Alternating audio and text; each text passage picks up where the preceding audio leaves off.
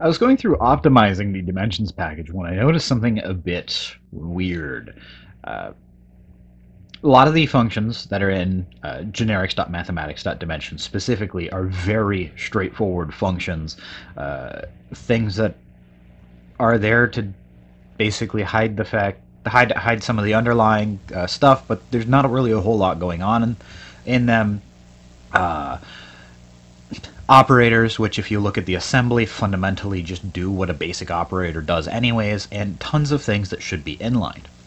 So I went through and added a bunch of uh, inline always aspects just to force that these should be inlined unless it, for some reason, inlining it would change the underlying semantics. So in that case, it would give an error.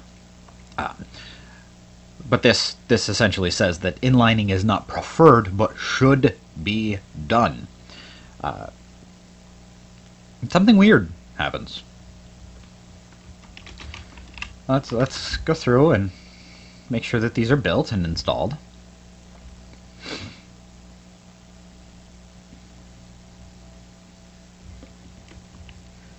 Okay, so like I said, inlining always is not always allowed. So let's change that. Just an inline. I'm trying to be a bit hyperbolic at first and then just weaning down so that it can show, she could show something. But these are fine too, inline always. So let's change these.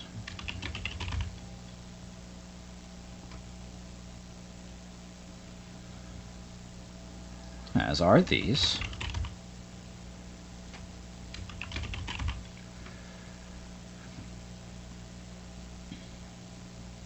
Ah, right, I believe these, the unit constructors would be considered dispatching.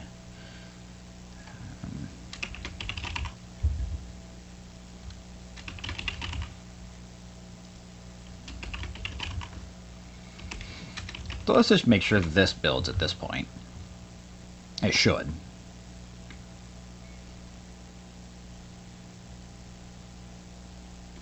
And it does. And then just let it finish building, and then I'll go and install it.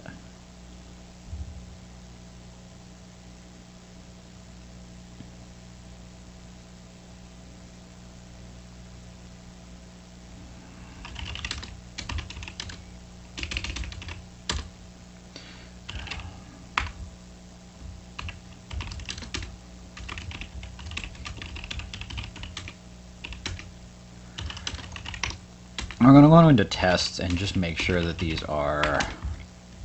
Well, I just installed new stuff, so it's got to be... They've all got to be rebuilt. I'm only showing the dimension stuff, so let's only build those. I normally don't do specific builds. I normally rebuild the whole thing, but really don't need to do that just to demonstrate what I noticed.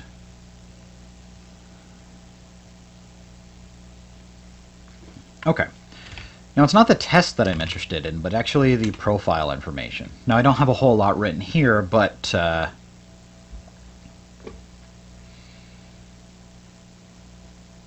those seem really high. Like, really, really high. Let's... And then just to compare. What? What the fuck? Something is definitely wrong here. Is this just that my approach is horribly inefficient now? I highly doubt it, because I've done this before and noticed almost no performance overhead. Something wrong with my slightly revised approach? I doubt that, but this is odd. Also, these numbers are higher than I was noticing before. Even with this. Let's change. Inline always.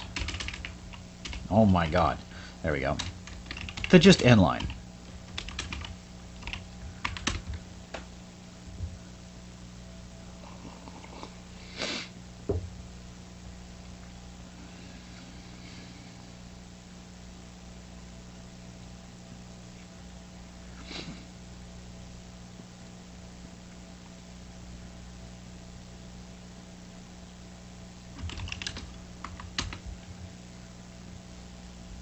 Look at that already. That's pretty hefty memory decrease. And, obviously storage decrease as well, but these libraries get loaded into memory in their entirety.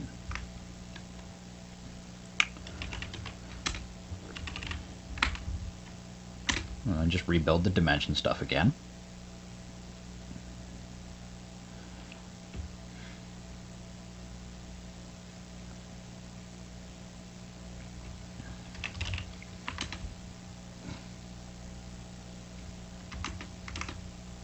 Those numbers nearly halved.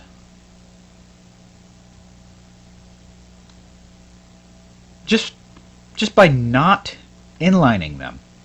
Something that nearly everybody will tell you improves the performance. Actually halved the execution time. Removing something that people tell you improves performance actually sped up performance. Let's see if we can push this further.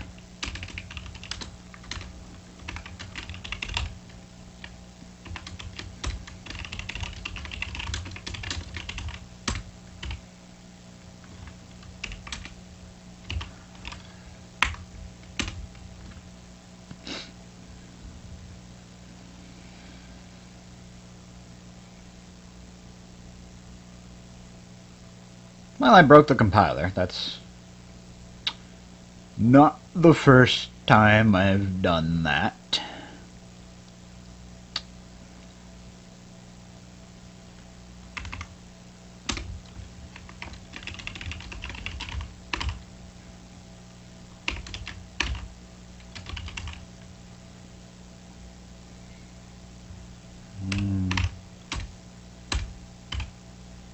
Okay, let's just remove all of them and then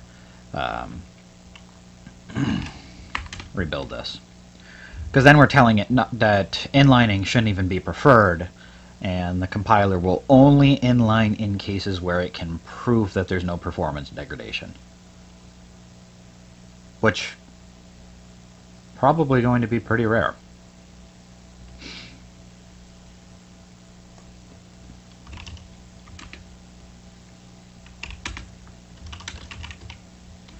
Or maybe no change at all. Inlining preferred will still get ignored if it will cause an increase in execution time. Inline always forces it. That's the always name. But I really only need to rebuild the profile, so let's just build that one specifically.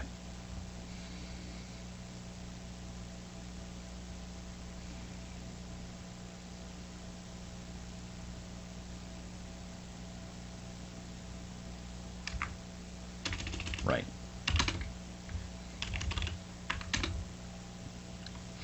Okay, so that's the same. Then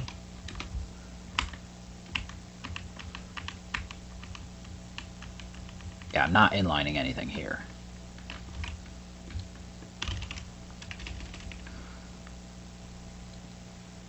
So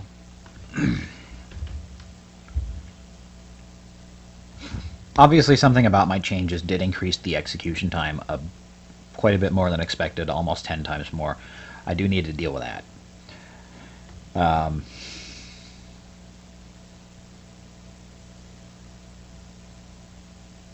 Before it was only about a 15% increase, so some things are going on that should not be. I'll look at the assembly to figure that out, but I figured one of the first things to do was start to inline the really simple stuff, and as you can see, that actually hurt the performance immensely. So then the question most people should be asking is, why would inlining, generally regarded as totally viable optimization technique, decrease performance that much? And that's sort of an advanced topic, but there is something I would like to show you guys. This is likely going to get some unnecessary flack. I'm not trying to say object orientation is bad. There's just a few things here that you want to read, because it's going to cover the point. Now these regard specifically with object-oriented programming, but the issue that is causing the inlining to actually be slower is present here, and is something that people need to be aware of with modern computers. Because a lot of the performance stuff for old computers does not translate well to new computers. So CatV has a few things mentioned here. Some of them are just bash object-oriented programming specifically. A few of them do discuss what we're interested in, and are one of the best sources that actually discuss what we're interested in. I would recommend reading all of these, even if just for nothing else, to gain some perspective. You go through my code, you can see that I do use objects. I'm not purely against object-oriented programming, but it has its place, and some people get a bit fanatical over it. The one we're going to be covering is that I really want you to read, and that I'll show off a little bit, is Pitfalls of Object-Oriented Programming by Tolboy Albrecht of Sony Computer Entertainment Europe.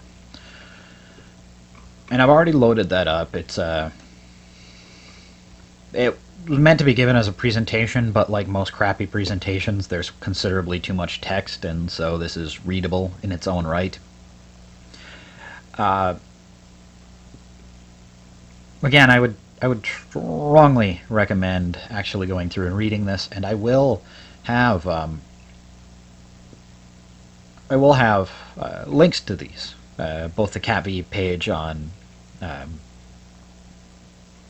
Let me get the CatV page on software, and then also this presentation specifically. I'll have the CatV link rather than the Sony link, just because the CatV link, CatV guys are really good at archiving, so this link hasn't changed in, geez, like a decade.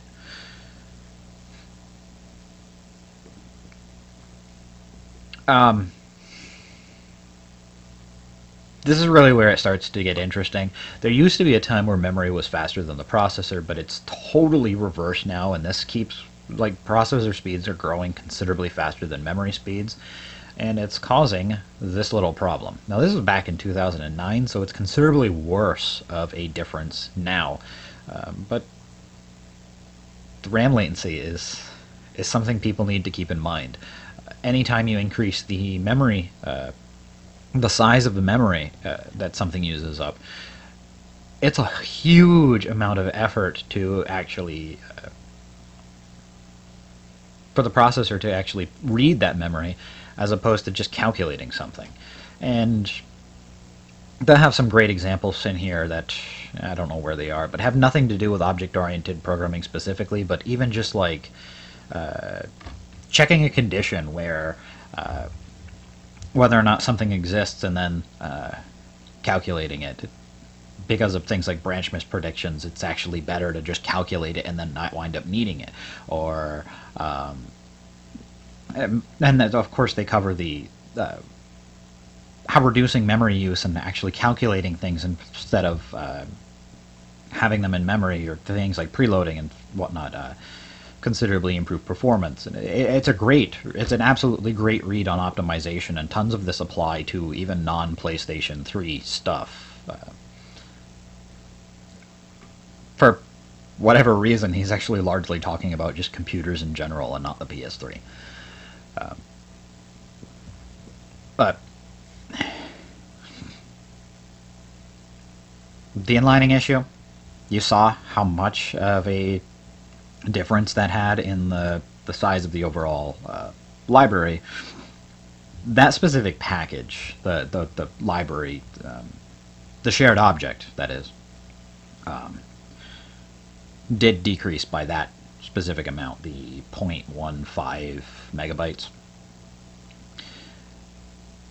That's what had the effect. It's just that massive increase in RAM that was used had that effect.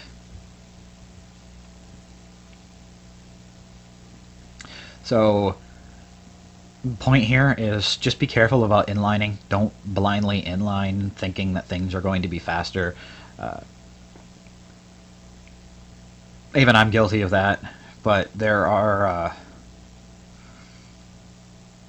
so many ways to measure the execution time of code that you should be doing it, and compare specific functions, whether it's actually advantageous to inline them or to not inline them, because that'll it'll surprise you. We'll just leave it at that. It'll surprise you. There are some things that should be really obvious that they should be inlined, and as it turns out, no, they should not be inlined at all. Or some things that you would think should never be inlined actually do gain performance benefits from inlining them. So just be aware of that. It's a very complicated issue that has a lot to do with individual things with the processor that people tend to not even pay attention to. So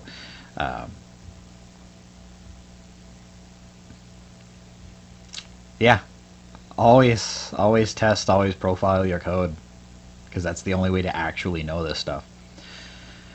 So hopefully you found this video helpful. If you have, give me a thumbs up. Hopefully you find my videos in general helpful or at least entertaining. Consider subscribing. You get notifications when I make new videos, which happens to be quite often, and you actually wind up helping me out by by subscribing. Have a good one.